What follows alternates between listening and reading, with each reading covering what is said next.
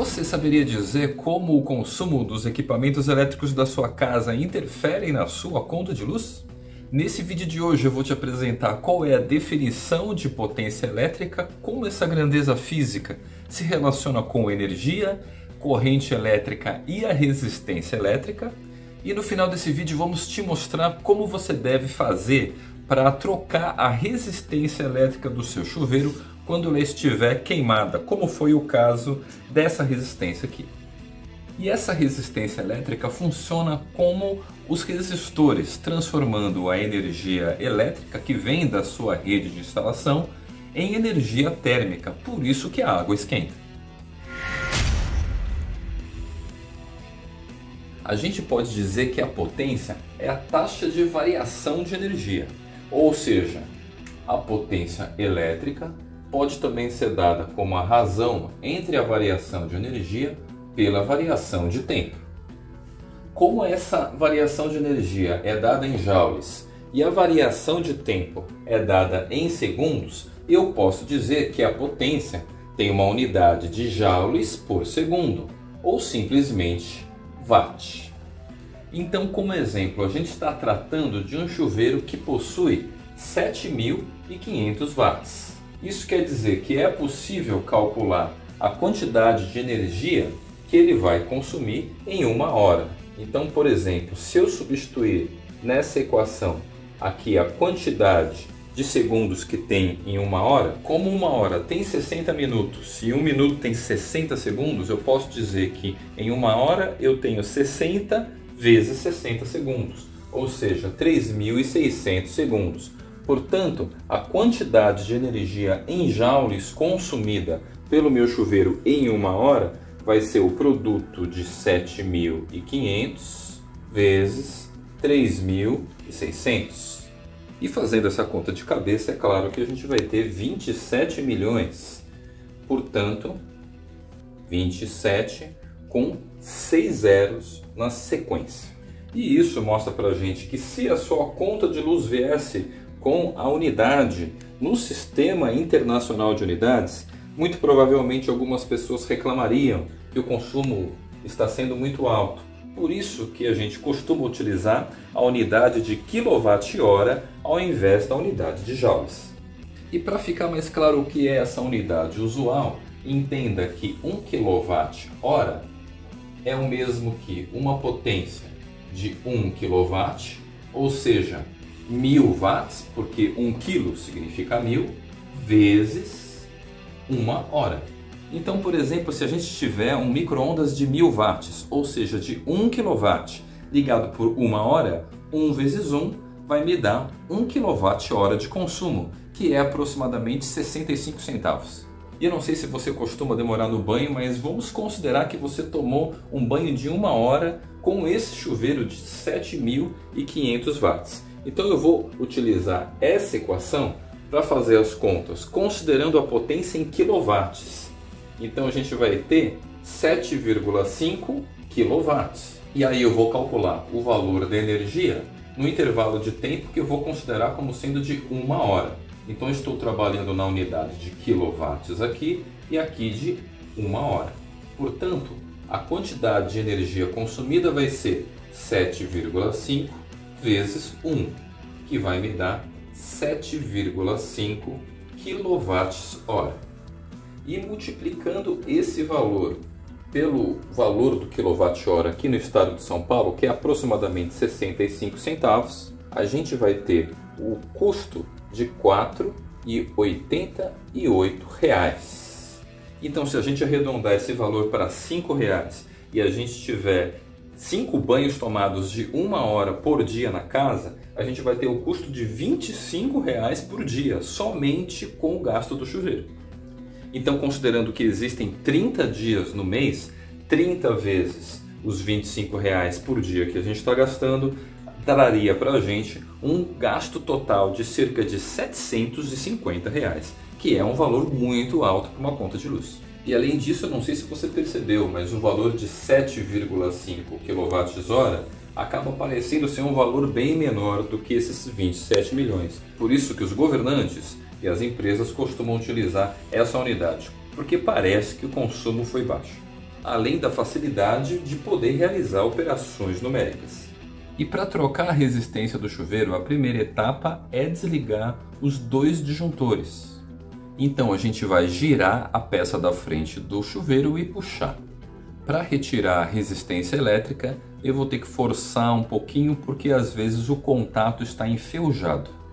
E como você pode ver aqui, a gente comprou uma resistência similar à original, que custou cerca de 2 vezes menos.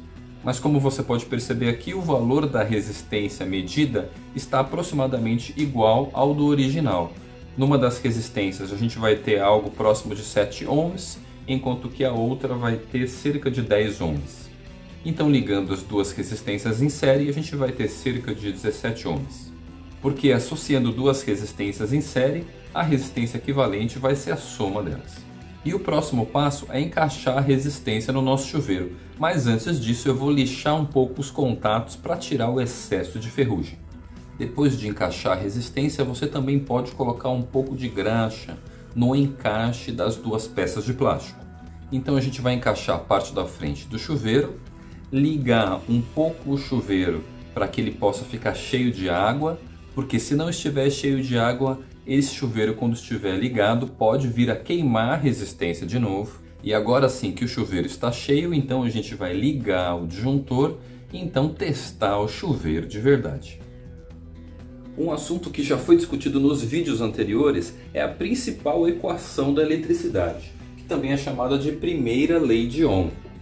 E o que é interessante é que é possível relacionar a potência elétrica também com essas grandezas da tensão elétrica, medida em volts, e a corrente elétrica medida em amperes, assim como também com a resistência elétrica medida em ohms. E essa equação vai ser potência, que é igual a tensão, vezes corrente elétrica. Então, como exemplo, se a gente tiver no nosso chuveiro 220 volts sob uma corrente de 10 amperes, a potência desse nosso chuveiro vai ser 220 vezes 10, ou seja, 2.200 watts. Mas eu queria mostrar essas duas equações para vocês, porque a ideia seria a gente criar outras equações de potência que também se relacionassem com as outras grandezas da equação de cima. Por exemplo, no lugar dessa diferença de potencial, eu vou substituir o R vezes I. Então, uma outra equação de potência também poderia ser que a potência vai ser igual a R vezes I vezes I. Portanto, eu posso dizer que a potência também pode ser calculada como R de resistência elétrica vezes a corrente ao quadrado. Outra possibilidade seria isolar a grandeza elétrica da corrente, de maneira que essa resistência vai passar dividindo a tensão elétrica. Então eu poderia, ao invés de substituir no lugar de U R vezes I, eu vou substituir agora no lugar de I o U dividido por R.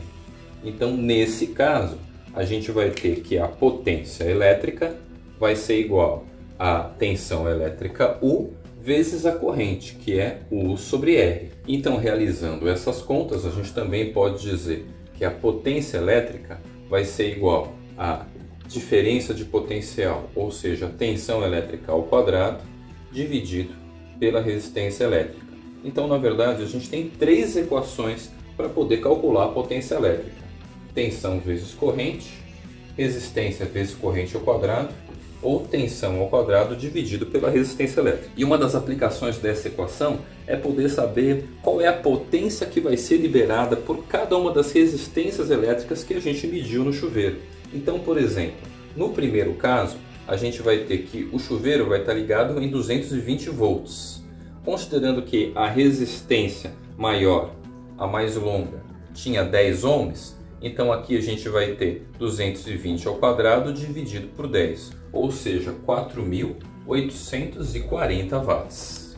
Caso a gente estivesse utilizando a outra resistência de aproximadamente 6 ohms e meio, então eu dividiria 220 ao quadrado por 6,5. Isso vai resultar em aproximadamente 7.446 watts, que é a potência nominal do chuveiro, dada pelo fabricante.